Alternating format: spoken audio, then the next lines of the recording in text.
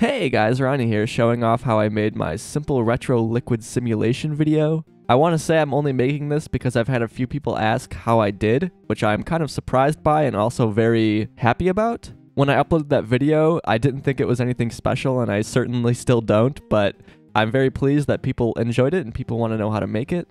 I should say that this is by no means a comprehensive liquid simulation guide. There's plenty of those out there that will do it much better than I do, but for those that want to know how I made that exact video, I'm more than happy to show you. So let's hop into Blender, and let's start with the usual things. Let's hop over to Cycles Render, get rid of the lamp, and let's head over to the World tab and turn the color to complete black. So I'm going to select the camera, press Alt and R and Alt and G to reset it, then press R and X, and then 90 to rotate it on the X-axis by 90 degrees. Move it back on the Y-axis, and I'm going to hit 0 on the number pad to go into camera view. So let's scale the cube up a little bit, and then let's scale it on the X-axis, like so. With that selected, let's name it Domain, and let's press Shift and D to copy it, and name this one Domain_look. Now, in the meantime, let's hide the original domain. Press the little eyeball and the camera. We don't need it right now. And then with the domain look selected, I'm going to press Tab to go into edit mode. Select the little face select right here, and then select the face closest to the camera, and then press X and only faces. Then I'm going to press A to select everything, head over to the shading, and flip direction. So this is what we've got so far. I'm going to hop out of editing mode by pressing Tab again, and then let's head over to the material view. Actually, no, sorry, let's head over to the modifier tab. Let's add in a wireframe modifier and then a subdivision surface. We're going to add a grid here. So let's move the subdivision up, and then let's select simple, and then bump this up to 3. Make sure your render and your view are the same thing. Otherwise, if you render with a different number there, it will look completely different. So we're on 3 for both. Then I'm going to cut down the wireframe. I'm going to divide it by, let's say 4, because it's a little thick. It's still a little thick, so let's do it divided by 2, and that's good. So I'm going to select my material tab, use nodes, and let's select the corner here and drag up to create a new window. I want to keep the original one here because we're going to need that for the simulation part. Select that and do node editor, and then zoom in so we can see what we're doing. I'm going to press X to get rid of the diffuse tab, Shift and A, and then search and type in emission. Plug that in. Shift A, search, type in black body so we can color by temperature, and just bump that up to 12,000, which is a nice kind of blue glow, but it's still white. So I'm going to hit rendered, see what we're working with here. Shift and B, and then I'm going to just select the camera just so we only render what the camera sees. So far so good. I'm going to bump the emission up to 1.2, and I'll explain why later. I'm going to go to File, User Preferences, head over from Interface to Add-ons, go to Add Mesh, and make sure you select Extra Objects right here. So with that selected, we're going to close that out, and then we're going to press Shift and A, and then on Mesh, we're going to scroll down to Torus Objects and Torus Knot. There we go. I'm going to scale that down by pressing S, and that's a good size. I want to press 5 to get an orthographic view here, and I'm just going to move this up to about the top. That's good. Hit 0 again to go back into camera view.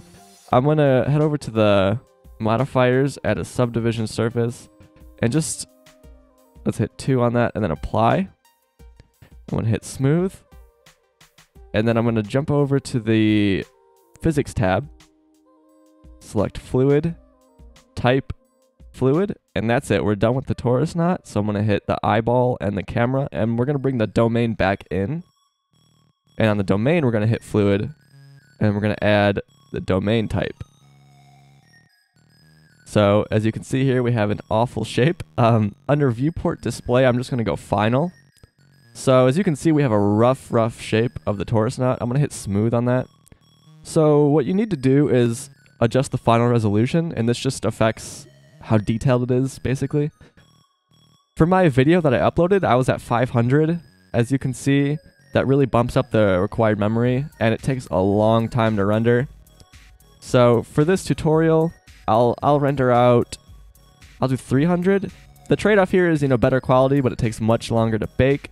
So whatever your computer can support, just try and do that. And if you have the free time, then go for it, just to sit around and wait. So I'll hit 300, I'll tap bake, and I'm gonna go, I don't know, play 3DS or something, and then we'll see what happens when it's done. Alright, I'm back from playing some Monster Hunter, and let's see what we've got. Alright, so looking pretty good. Very laggy, but it's looking good nonetheless. So what we're gonna do is we're gonna work on the material now. So I'll head over to the material tab, press plus, and let's see what we've got right now. Alright, so let's disconnect that. I'm going to copy the emission, and I'm going to add a mix shader. I'm going to set one to blue, one to pink. I'm going to add a Fresnel node. And if you don't know a Fresnel node, it basically colors along the, I guess, edges of the mesh. So you can mess around with this to get what you want. Maybe it's to 1.2. And I'm going to turn the emission on the pink up to like 4. So we can just kind of skip around here and see what that gives us. Maybe 5. Let's do let's go 1.3.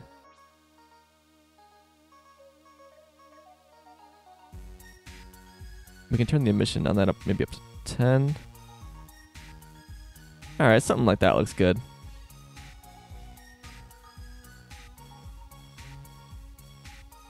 Alright. So that's basically it as far as that goes. Now we're going to hop on over and start compositing. So I'm going to give this a quick render. And I'll keep the settings like this. Of course, you might want to go up to 100%, but for this, I'll just keep it at 50%. And you don't really need to mess with the sampling since everything is emission based. You're not going to get any fireflies, or at least you shouldn't. So I'll hit render and then we'll head into the compositor. Okay. So I'll hit right here and use nodes. Drag this out. Add a lens distortion. 0.02 for the distortion. As you can see, that just kind of like a fisheye lens effect, sort of. And I'll click fit, so it fits the screen. Looking good. Dispersion, let's do 0.05. Oh, too much. 0.005. Maybe I can go up a little bit more on that. Times it by 2. That looks okay for what we're going for, that kind of retro look.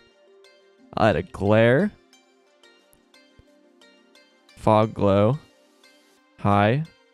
Change the threshold to, let's try 0.8. Let's go 0.5. Okay, and the reason I put the emission on this earlier on the grid to 1.2 is so we would get a little bit more to work with for the glare, so that kind of glows as well. That looks good, and I'll add another glare, and I'll use the simple star. Let's turn the threshold up.